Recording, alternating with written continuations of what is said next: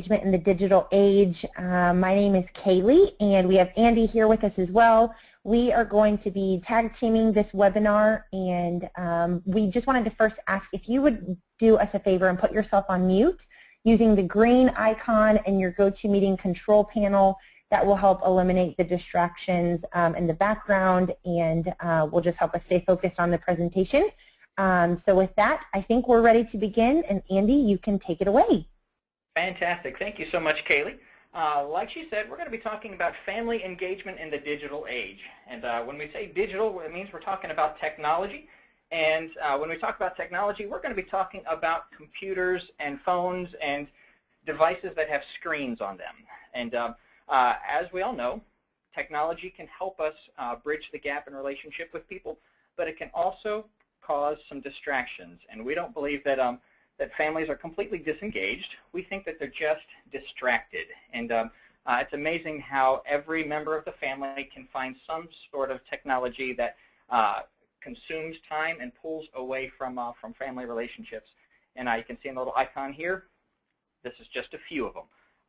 But yeah, there's lots of ways that we can get distracted. But in this workshop, we're going to really try to challenge you to take some of these things and make them bonding moments that draw us closer to our families.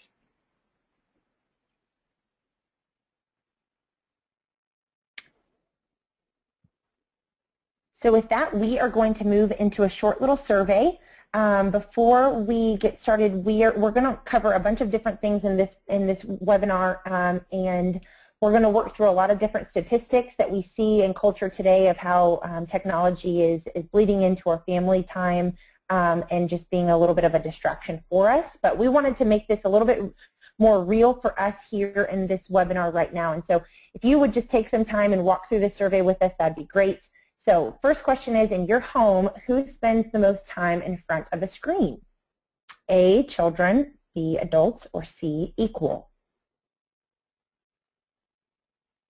Secondly, in the last week, has anyone in your family texted, emailed, or spoken on the phone during family mealtime? This is just a yes or no question. In your home, who has checked emails or texts more in bed in the last week? Children, adults, equal, or none of us? On average, how many hours a week do you spend interacting with your family without a screen being present? So this is no TV, no phones, no computers. There's no screen present. It's just family engagement with no screen. Less than 5 hours, 5 to 10, 10 to 15 hours, or more than 15 hours a week. This is a good one. In the last week, have you gotten into a strong disagreement with your kids regarding the use of technology? Yes or no? As an adult, how many hours a day do you spend on media? So that's in front of a TV, computer, your phone, your tablet. Less than 5 hours, 5 to 10, 10 to 15 hours, or more than 15 hours a day.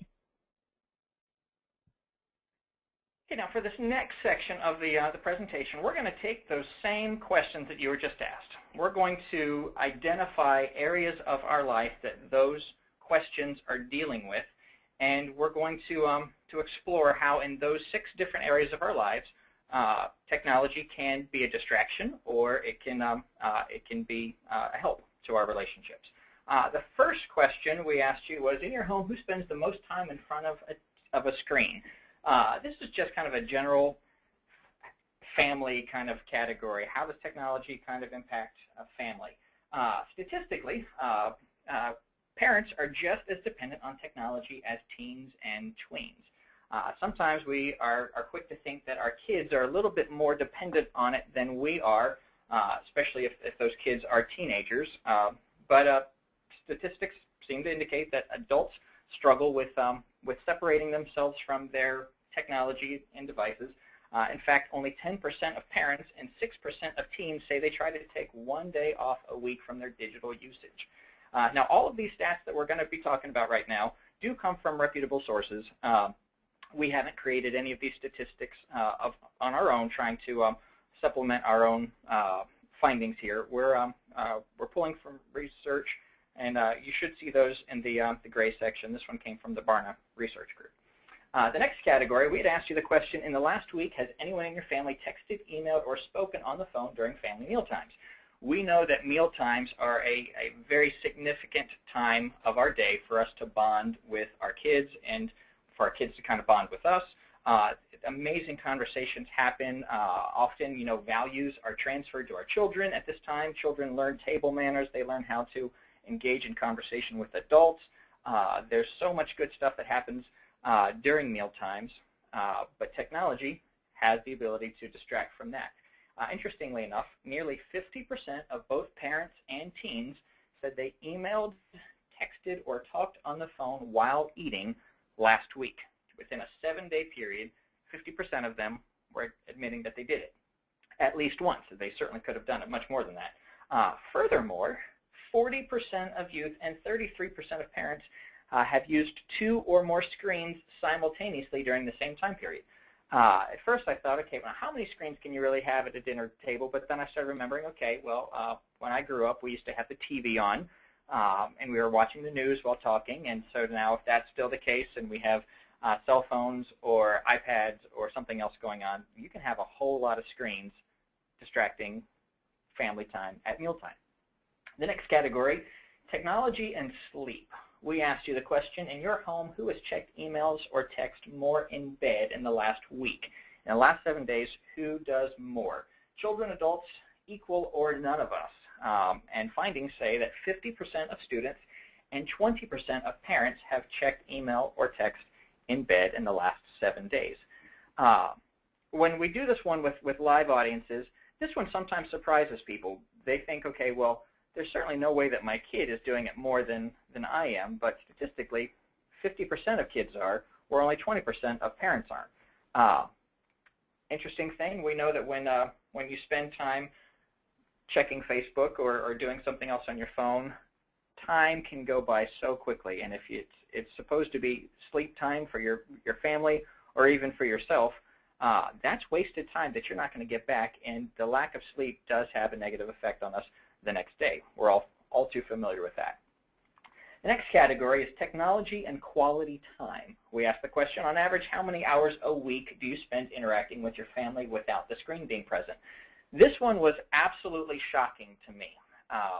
Back in the year 2000, only 6.1 hours on average were spent by the average family a week. 6 hours a week. Doing things without a screen being present. Now, that's not to say that when a screen is present, you're not having quality time, because you can have quality time with a screen involved. But that number actually gets a little bit worse as the years go by. In 2008, it dropped to only 4.1 hours per week.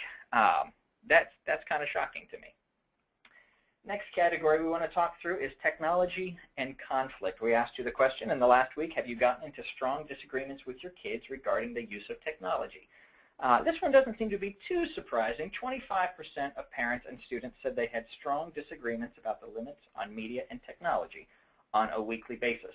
I'm surprised that one's not a little bit higher, but yeah, parents go on and say 50% of them worry that technology and media is wasting their children's time.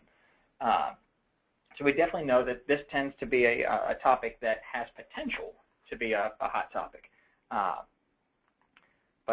Yeah, we'll talk through that a little bit more in a moment. Technology and time management. This one, I think, might have been the most shocking to me. We asked the question, as an adult, how many hours a day do you spend on media? Most of the other questions were in a week's time. This is in a day's time. We asked you less than 5 hours, 5 to 10, 10 to 15, or more than 15.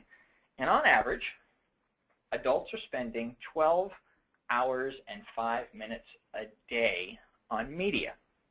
Now, how is that possible? There's 24 hours in a day, and 8 of them, say, are reserved for sleep. You only have 16 hours left. Is it really possible that only 4 of those hours are not consumed by media and technology? And when I started thinking about it, Yeah, we wake up in the morning and we turn on the news to check the weather or traffic, and we get in the car and we're on the phone and we get to work, and I don't know about you, but my job has me on the computer a full 8 hours the whole time that I'm here. And then I get in the car and back on the phone and get home, and again, TV's on, catching the news, whatever. And then, of course, we have to sit down and reward ourselves after a long day by relaxing in front of our favorite TV show. And it's easy to see how you only had 4 hours of non-media time throughout the day. This has the potential to wreak havoc on family relationships. What we want to do now is not so much talk about the evils of technology. Technology is something that we're going to be dealing with in the culture that we live in, and there's absolutely nothing we can do to change that. At Family First, we're not going to try to convince anybody that technology is evil and it should be avoided.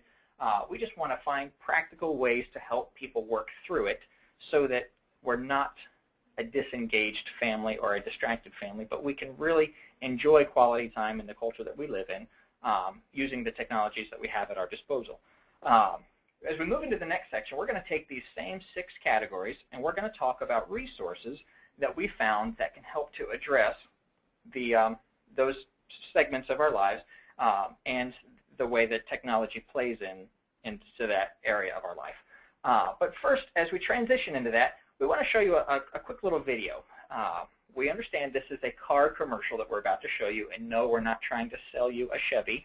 But this commercial, we thought, really captured the idea of what we're trying to do with this workshop. Just challenge thinking and challenge the role that media plays in our thinking, particularly with our family. You'll see at the very beginning of this video, some parents are distracted. They're engaged with digital devices, and they're missing life with their kids going on right in front of them. By the time it's done, they're kind of using technology and engaging with their family in a little bit more meaningful and fun ways. I do want to apologize if the video quality is a little bad. I know we're recording this. Sometimes when we make these webinar presentations, the video quality is a little choppy. But nevertheless, let's check out a car commercial.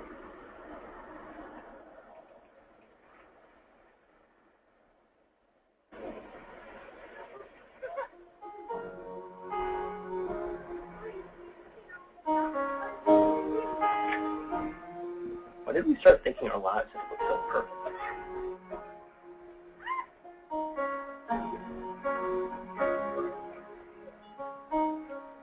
Probably somewhere between that trip to Paris and that 6-day juice cleanse. At some point, it became more important to show off than to share.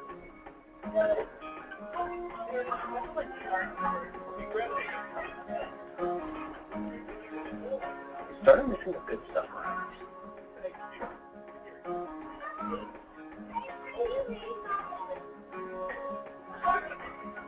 Just so we can focus on what makes our lives look good on the screen.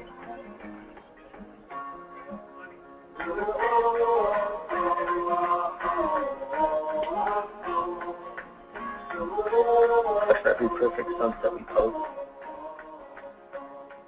there's a moment we aren't showing the world. Maybe we should.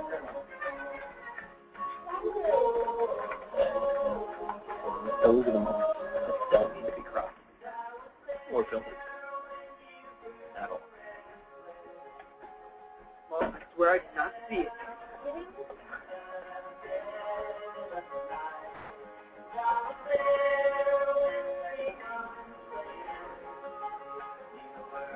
You want to put it on the internet? Yeah. Do you think it's a good idea? No.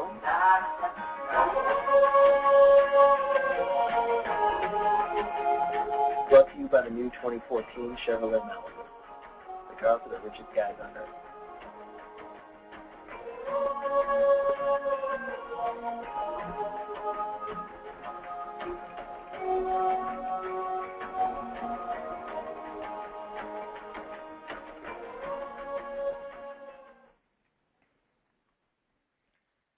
All right, so we thought that was kind of a fun video and a good way just to challenge the way that we allow technology to distract us from quality family times going on around us.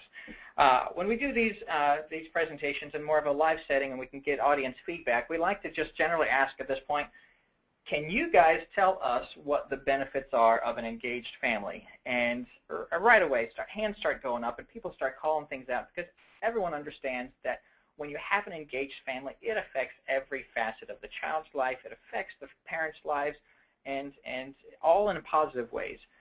Likewise, we can see that there's prices that we pay when we get disengaged. But I'll go ahead and give you some of the top answers that we found. Again, what I'm about to share with you comes from government research, and this is mainly dealing with school settings and how engaged families benefit students in a school setting, but not exclusively. More consistent school attendance is one of the big ways that we see kids benefit. They get better grades, increased motivation. This doesn't have to be school-related. This could be in any area of life. Fewer behavioral problems, increased ability to learn, more likely to stay in school, enhanced creativity, and interestingly enough, improved time management skills. This comes from the United States Department of Education. How do we make family a priority in the digital age? This is the question we want to ask, and we're going to propose 6 ways that you can do that each address the 6 categories of survey and statistic questions that we talked about a little bit earlier. Running through them very quickly. The first one, we think that you should demonstrate parental leadership. We'll talk about that in just a moment. You think you should connect intentionally over family meals. You should set boundaries on technology. We need to schedule family fun time. We need to communicate proactively, and we want to make sure we don't waste the time that we have. Let's break down each one of these and talk about what they mean. Demonstrating parental leadership. We feel like parents have a wealth of experience and resources, and we've learned from our own mistakes. We understand life a little bit more than our children are at the young age in which they come into our families, and we think that parents need to be the one guiding their kids to make proper choices and to establish healthy habits. And we feel like that's what healthy parental authority looks like. And we want to encourage parents to be confident in their role as the parent and engage their children in ways that are going to be in the best interest of their children. There's a really great book that we want to talk about. It's called Have a New Kid by Friday. If you've never read a book by Dr. Kevin Lehman, he's a really entertaining author. And in this book, he kind of takes kind of a mischievous kind of an approach where he's talking about surprising your children at the end of a week with a new behavior pattern as the parent.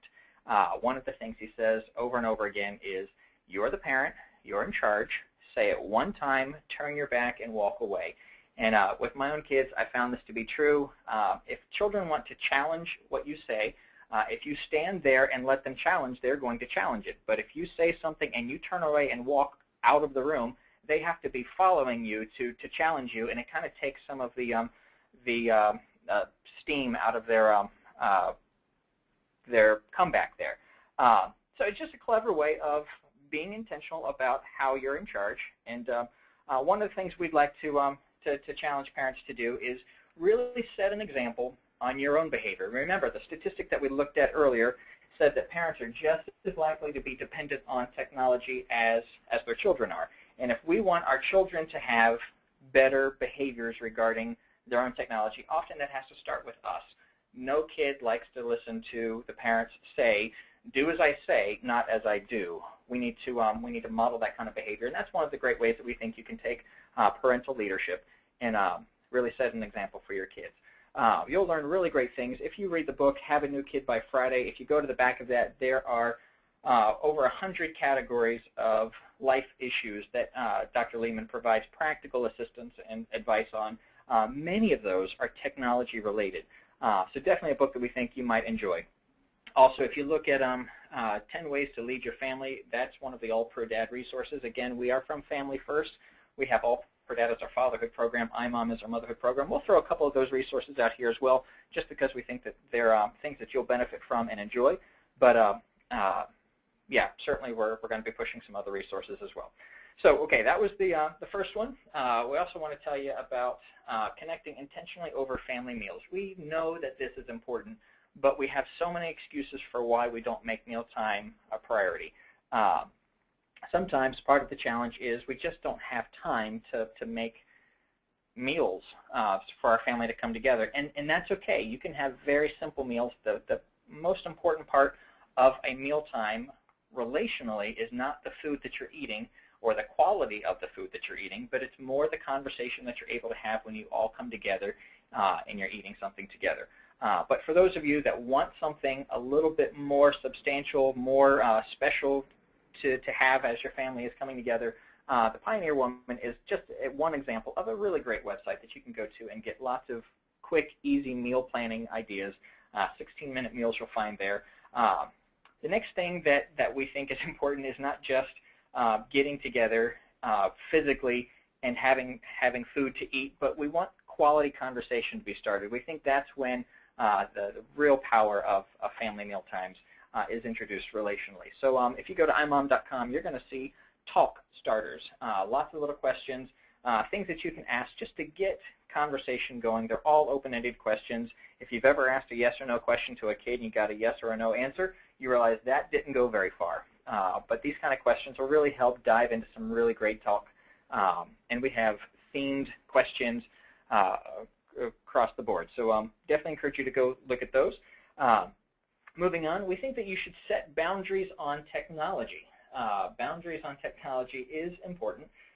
Kids enjoy video games, they enjoy movies, they enjoy computer and surfing the web and doing all kinds of things that don't really require a lot of physical activity. It's easy to kind of become isolated when you're doing this, and that's not necessarily healthy. There's a really great book called The Last Child in the Woods. In this one, the author, Richard Louv, mentions that he backs with great research the reality that he can link some of the worst childhood issues, obesity, depression, attention deficit disorders, to a lack of being exposed to the outdoors. And it really is a fascinating read. He gives practical suggestions for how you can get kids away from the computer and the TV to get outside and enjoy nature, and he introduces some tremendous benefits that come from that when you get kids just exposed to the great outdoors. One of the ways you can set boundaries on technology is just limiting it and getting them distracted. Another way that you can set boundaries on technology is the social media contract. We realize that sometimes social media and the internet can be detrimental to students. There's all kinds of cyberbullying and pornographic things that you can stumble upon quite by accident. And so trying to help protect kids and set limits while they are using the technology. One of the great resources that imom provides is the social media contract. Again, you can get this from imom.com, and it just kind of walks you through some things that you can come to an agreement with your kids on for how they will and will not use social media and other kinds of technology. All of this is for their protection, but sometimes it takes, again, the parent being a healthy authority saying, okay, if we're going to allow you to use this technology, you have to agree to do it within the guidelines of what we set for you for your own good and safety. And down on the bottom, the kids have a chance to sign it and to agree to it, and it becomes an official document that the parents can remind the kids about. Definitely something we think that you should look into. If you haven't seen one of these before, you can get them other places other than just imom.com and All Per Dad, but definitely we think that once we have are well worth your time. Moving on, scheduling family fun time. It's important to be intentional about what we do with our kids. And sometimes if we're not intentional to make the time happen, it's just going to be one life distraction after another, and next thing we haven't really set aside time just to have a good time with our kids. And so this is why we think that you need to be intentional about scheduling that. There's lots of websites you can go to, lots of great resources, lots of books you can turn to get ideas for how to better engage your kids. But this one, My Kids Adventures, is a really great website. If you go to that, there's all kinds of ideas. Every idea they give gives practical step-by-step instructions for what to do. If you're wanting to create some sort of activity with your children or something you can do inside, outside, there's pictures and all kinds of good stuff to go with that. Of course, you can get lots of ideas like the All for Dad game night stuff there. Little cards you can break up, put into a jar, and just kind of draw what the activity is going to be that we do this time. Some of those include technology, like the vintage movie night and the home movie night. You can use technology as you're looking to bridge the gap and strengthen relationships. You don't have to be finding things apart from technology, but you'll find good resources that help you both use technology and other things when you go to that website. Communicate proactively. This one is really, really powerful. This is dealing with the concept of technology and conflict. We know that conflict happens so many times when someone in the family does something that emotionally engages me, and I find that I'm reacting to that, and that's when tensions start to fly. And we want to help communicate proactively here. Just steps on communicating. There's a really great resource, 5lovelanguages.com. They've got a book, they've got a website, there's online tests that you can take. The premise of this is there's 5 ways, regardless of age or culture, where you recognize love and you express love. And very quickly, they are words of affirmation, acts of service, receiving gifts, quality time, and physical touch. And the idea is I've taken this test, and I'm actually a words of affirmation guy, and my wife is a quality time girl. And so she wants to spend time. She's also a physical touch. She really likes it when I'm holding her hand and I'm just putting my arm around her. And it doesn't have to be anything intimate. It can just be something very, very non-sexual, but something very profound. For her, holding hands is not all that meaningful to me. She doesn't say enough nice things to me, and I don't hold her hand enough.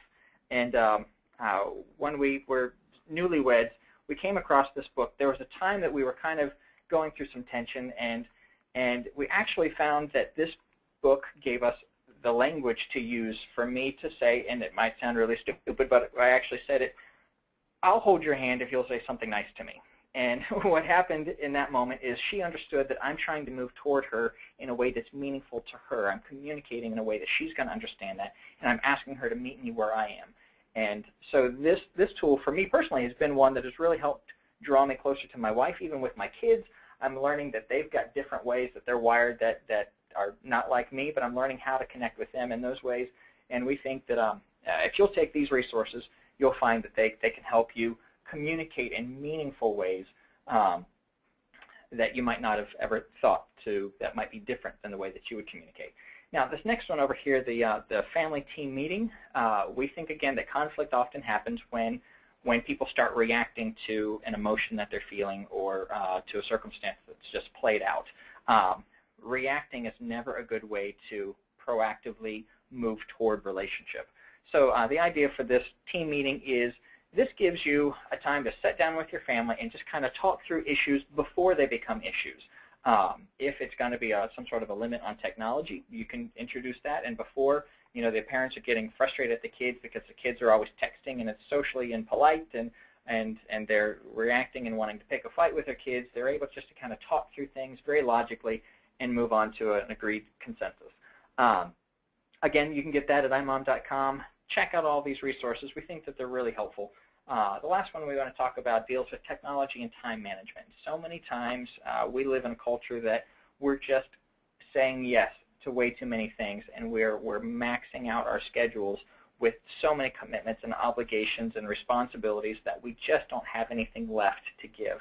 The book here, Margin, talks about how we can set parameters on the things that we agree to. It talks about emotional, physical, financial, and time-related responsibilities. It defines margin as the difference between our load and our limits. And so many times we take on as our load so much that we push ourselves to the limits of the time and the strength and the mental capacity we have to give to accomplish the things that we've taken on as our load, and we just push ourselves to the limits, and that's when relationships get fractured and bad things can happen. But in this book, if we can carve out margin, which is just giving us a little bit more space before we hit those limits. Then we're going to be able to handle the responsibilities we have. We're going to have a little bit more free time to engage with our kids. We're not going to be quite as uptight. We'll enjoy life a little bit more, and we won't live with that anxiety that comes when we overbook ourselves. A resource here from All Pro Dad that you might find helpful is 5 ideas for a rainy day. They're simple things that you can do. It doesn't necessarily have to be raining outside for you to do these. The idea is, on a rainy day is just a day that will come a little bit later. If you are armed with some activities to do whenever you happen to realize that time is available and you can do something with your kids right now or with your family, having something that you can just quickly unpack that doesn't require a lot of thinking or preparation just to make the most of those moments that come, that's what we want to challenge you to do. Again, tremendous resources you're going to find at allprodad.com and imom.com. We definitely encourage you to check those out. But more than just family relationships, we think that we need to take quality family engagement stuff to our schools.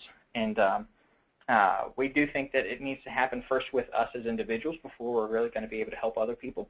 But some ways that you can get connected at school, the National PTA has 3 organizations that are part of the MORE Alliance, Men Organized to Raise Engagement, Watchdogs, All Pro Dad, and Strong Fathers, Strong Families. These are programs that get men plugged into schools and get them engaging with the school and with their children in a very meaningful way at school. We definitely think that you should look into those.